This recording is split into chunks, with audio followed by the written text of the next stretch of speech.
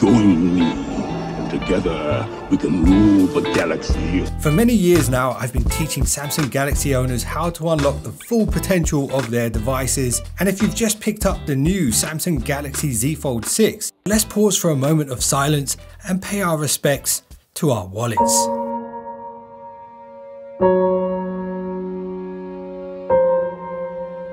The upside is now you have one of the most premium and powerful smartphones on the market, and in this Galaxy Z Fold 6 video, I will show you how to get your money's worth from your device. So this one's going to be different from many of the other first things to do videos out there already, and if you stick around, you'll see what I mean. Number one, so I usually start these basic setup videos with housekeeping stuff, but for this one, I'm going to do it a little bit differently. First, let me show you some of the standout features that you can show off to your friends and family when they ask you what your phone does that theirs doesn't. Yes, I am looking at you iPhone owners. So here's a good example. Let's say the inevitable happens and you need to call in sick for work one day. And let's say you're not very good at making excuses. Well, don't worry, because now with the power of Samsung Galaxy AI, you will have all the excuses you will ever need on tap. Here's how to use it. Open your email app or a notepad, and using the Samsung keyboard, hit the sparkling star icon. This is your AI icon, and it appears everywhere on the device, so keep an eye out for it. Now hit Composer and choose the format and style, and type in a brief explanation of what you're trying to write, and then hit generate. Now you can just insert the text into an email or text message, or simply read from it. And there you go. You now have the day of work.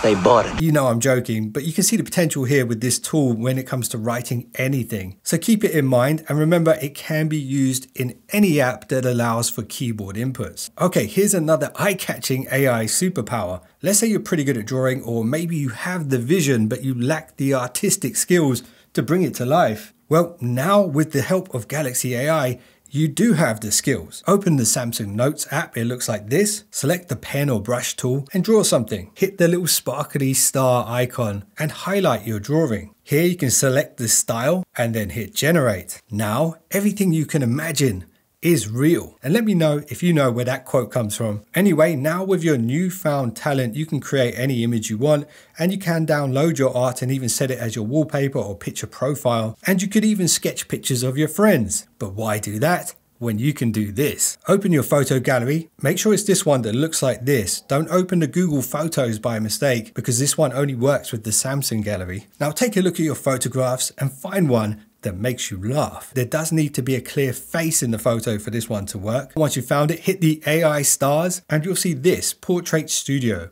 Here you can choose a style that you like and then hit generate. Now you have the perfect picture profile for yourself or your friends, and you can attach these to the phone numbers in your phone book so that it will pop up whenever they call you. And just like the previous tip, you can save this to your gallery and use it however you want. Here's another little Samsung Galaxy AI magic trick, perfect for you if you want your wallpapers to be genuinely unique and not just the same box standard ones that everybody uses. Pinch the home screen or hold your finger down on an empty space. Now go to Wallpaper and Style. Tap Change Wallpapers and go to Create with AI and select the generative option. Now choose a theme that you like the look of and then hit Next. On this page, you can change the words in the AI prompt to whatever suits your style. And now you can generate a truly unique wallpaper that you can call your own. Nice.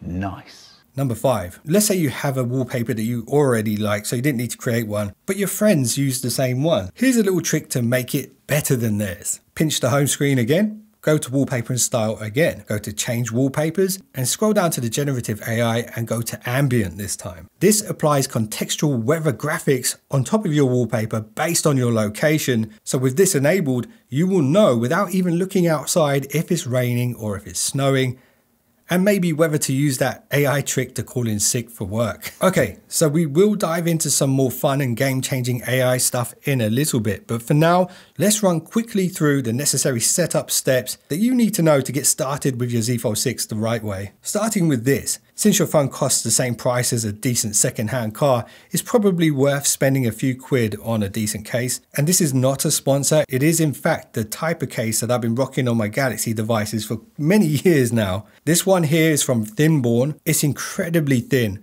but incredibly strong. It's aramid fiber, and it does have built-in magnets for magnetic accessories. And there are two parts to this case, the back and the front frame. With them both on, all corners are protected. But me personally, I like using just the back panel on its own with this particular phone. I do keep that cover frame handy if I know I'm going to be throwing my phone in a bag and it's going to get knocked about a bit. And I know what you're thinking, if you don't use the front frame, the front is not protected. Well, yes, that's true. But the good news is if you do buy one of these from Thinborn, they do throw in a couple of free tempered glass screen protectors just in case. So this is my case recommendation. If you want to check it out, there'll be a link in the comments. Okay, moving on. Number 6. So while we're on the topic of protection, let's talk about how you can protect your investment, because browsing the web and downloading games and even simply opening emails and stuff like that are all fun and games until you run into Hacker.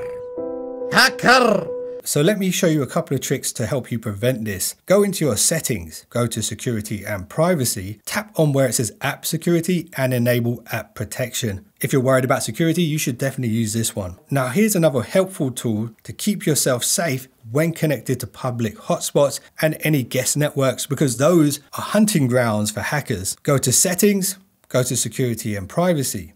Now go to more security settings, and here you'll see secure Wi-Fi. This is basically a free VPN from Samsung. You get 1 gig of data to use for free per month. And at the bottom of this page, you can turn on auto protect. This allows the secure Wi-Fi service to kick in automatically whenever you connect to a public Wi-Fi hotspot. I do recommend you switch this on if you don't have a VPN already. So with this enabled, now you don't have to worry about hacker. So this brings me to something everyone should do, but not everybody does. Bring down your quick settings, hit the pen, and on this page you can delete any unnecessary quick settings that you won't ever use. But here are 3 quick settings that I might suggest you add. The secure Wi-Fi, you should definitely add this to the quick settings menu so you can toggle it manually. Dolby Atmos. And if you care about security and privacy, you can add the camera access quick setting. This gives you the ability to turn off camera access manually. So this could be handy for when you're using an app like TikTok that can access your camera to read your reactions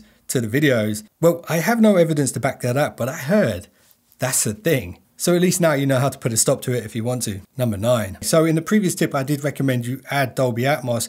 Here's why. This slightly changes the EQ on the built-in speakers, and it works particularly well for video content. And many people, including myself, believe it makes the phone just generally sound better. So turn on Dolby Atmos, see if you prefer it to the regular audio settings. And if you don't like it for certain types of content, you've got the quick setting now to quickly turn it off. Number 10. Okay, if there's only one thing you do after watching this video, this should be the one. The side key, the power key, by default wakes Bixby. What? And for most people who never use Bixby, this makes about as much sense as a 6-foot-tall Wookiee living on Endor with a bunch of 2-foot-tall Ewoks. That does not make sense. So here's what I recommend you do. Go to Settings, Advanced Features, and go to Side button. Here, change this from Bixby to the power menu. Now you can power down and restart your device using the power key, which is kind of what it's really for, in my opinion. And while we're here, this is one of my favorite tips, and it's definitely the most handy for me. Change the double tap on the power key to open your Google Wallet. That's assuming that you use the Google Wallet. If you don't, I suggest you test it out. You can download it from the Play Store if you don't already have it. It's honestly so reliable these days. I rarely leave the house with my bank cards anymore. And it even works when your phone is in airplane mode. So you can even pay for stuff when you don't have internet connection. With the Z Fold 6, you have 2 screens to play with, and you should really set these up individually. You can, of course, mirror the cover screen to the big display, but I don't recommend that. It just gets real messy. So keep in mind that the use case for each screen will be quite different. Just bear that in mind. So step 1 is to choose the grid size for each screen. To do this, pinch or hold an empty space on the screen, go to your settings, and then here you'll see home screen layout. I always set mine on the cover screen to 5:6. That way there's more space for more apps and widgets on each page. If you have slightly wider fingers, you might want to use a smaller grid so that the app icons are a bit bigger. Now let's repeat the same thing on the big screen. Here I set the grid to 6:6. You've got a lot of space here, so you might as well use it. Number 13. So the next step is a very obvious one. Download and place all your main and most important apps on your home screen. If you're coming over from Apple, the Google Play Store is your replacement for the Apple App Store. This is the official Google one. There are other versions of app stores, for example, the Samsung Galaxy Store. I'm only telling you this just so you know the difference. And I know a bunch of you guys who've been with Samsung and Android devices for many, many years will be like, "You don't say." So that is really just for the people who've just jumped over from Apple. Now, when it comes to the general layout, I do suggest you think about this very carefully. You want to set this up in a way that can save time and allow you to be generally more efficient with your screen time whenever you pick up your phone. You don't want to allow the apps to just be scattered all across the pages. So here's my basic formula for Galaxy phones if you're looking for inspiration. Page 1 I use for apps that I use every day or almost every day. Page 2 is for productivity tools and money. And then page 3 is for entertainment and social media. I keep that on the third page so I'm less distracted, and this helps to be more productive in general. Now, I do know this tip has been quite basic, but it is important. And don't worry, stick around because there will be some more exciting and more valuable tips towards the end, including one very, very important one that you need to know. But for now, here are some more customization tweaks. Okay, so you've got a lot of screen real estate on the open display. And a very good way to use it is to set up some widgets. You can, of course, add any that you want, but here are some that I'm just going to highlight for you that I think are worth setting up on day one. To set up a widget, pinch the home screen, go to widgets, and then scroll down to the device care widget. This one's really cool because it can be transparent and it can allow you to clear the RAM that's being used in the background if your phone starts to feel a little bit slow. Also, the digital well-being widget is very good. You can keep an eye on how much you're using your phone and what you're actually using it for. Having a better understanding can help you be more efficient. And the Samsung Notes widget is also very useful. You already saw how you can use AI to draw things. There's a lot more powerful tools baked into this particular app, so it is good to have quick access to it. And something that's great about these 3 particular widgets is they can be transparent as well. If you jump into the settings, there's a little slider here. That way they don't ruin your wallpaper quite so much. And I also really like this particular clock. And something that you should learn is how to create scrollable widget stacks. To do this, just hold your finger down on an already placed widget, and this will then show you the option to create a stack. And when you hit the little plus button, it will show you all of the widgets that can be placed on top of this widget based on its size and shape. So this is a little extra bonus tip. Whenever you're on the big screen and you go into an app, what you'll see is your docked apps appear at the bottom in a kind of taskbar format. This is very useful to have, and you'll see why I say that in the next tip. But if you find this distracting at any point, here's a little secret way to hide it and recall it back when needed. Hold your finger down on a blank space next to that taskbar, and there we go, it's gone. Now to bring it back, just hold your finger precisely in the same spot and it will reappear. Now it will make sense why I'm showing this in this next tip. And in this part, I'm going to show you one of the ultimate productivity hacks that the Fold 6 has to offer. It is, of course, split screening. This is something that iPhone users can only dream of at this point in time. And there are several ways to do this. When you have an open app, you can drag another app up from the dock to immediately start the split screening. Another way is to open backgrounding and hit the app icon, and here you'll see the option to split screen. And the third way is you can use the edge panel. This is that little faint line here on the right hand side of the screen. If you drag that out, you can drag an app onto the screen, which will also start split screening. And I will show you some more tricks with the edge panel in a moment. So anyway, as you can see here, I now have 3 windows in split screen mode running simultaneously. Now, the next thing you need to be aware of when it comes to split screening is this. If you hit the 3 dots in the center, you can rotate the apps around. And if you hit the star, you can save the specific split screen setup to your taskbar, which is that bar across the bottom of the page. You can also choose to save it to your home screen or to the edge panel. And there's nothing to stop you doing all 3 of those if you want. So number 16. So this brings me nicely to how to set up the edge panels. So swipe out the edge panel, and at the bottom, you'll see this pen. Tap that and now you can edit the apps that are on the edge panel. I suggest you delete everything that's there on day one and just add the ones that make sense to you. And this could be a great way to hide away your social media apps. By not having them in plain sight all the time on your home screens, maybe you'll be less distracted and less likely to go down the social media rabbit hole too often. And also, when setting this up, think about what apps you might want to use or need to use in split screen mode. So here's a little bonus tip for the edge panels. So let's add some more usability features to it. Slide the edge panel out again and briefly you'll see at the bottom here, the settings for the edge panel. So make sure you tap this before it disappears. Now you'll see all the options for additional edge panels. I like to have the contacts panel here. Also the Samsung clipboard, because this keeps several of the previously copied text, not just the last one, and also the compass. And the last thing to do here is if you hit the 3 dots in the top right corner, you can reorder them so that they work for you in your preferred setup. Number 17. So now you're familiar with the edge panel, here's a very useful feature that it has. When you slide it out at the top here, you'll see the select tool. This can be used in several different ways. For example, if there's an important bit of information that you need to keep top of mind for the day, for example, you can actually select it and pin it to your home screen so that it stays there floating on top of whatever you're doing on your phone until you close it. You can also copy and paste your selected area into a Samsung note, or even save it to your gallery. If you do highlight something that it recognizes, for example, times, dates, and addresses, it does understand what it's looking at. So it can actually suggest adding it to your calendar if it's an event invite, for example. And it might even suggest opening in Google Maps. Okay, so you've made it all the way to the end. And of course, as a reward for you, I've saved some bonus quickfire tips to help you level up. Remember the Galaxy Notes drawing trick from the beginning of this video? You might be thinking that's the only way to do it, right? Wrong. Here's another way to use it. Slide out the edge panel again and tap the pen with the squiggly line icon. Once again, you can draw anything you want on the screen and hit generate, and there you go. You got a masterpiece. Circle to search is similar to the Smart Select, but it is designed to be more of a research tool. So hold your finger down on the line at the bottom of your screen or the home button. Now you can circle away on anything that's on the screen and it will provide you with the necessary information. So this is a good one.